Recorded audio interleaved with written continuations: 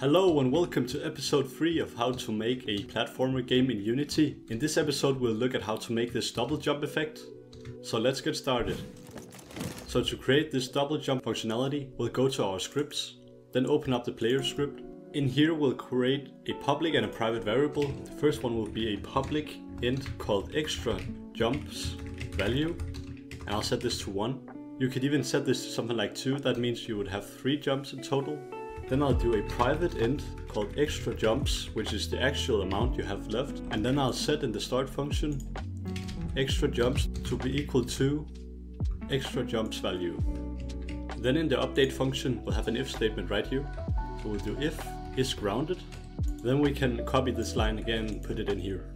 Then we need to remove this because we're going to put it in here instead. So we'll do if is grounded and put this up here. You can use Alt plus your arrow keys.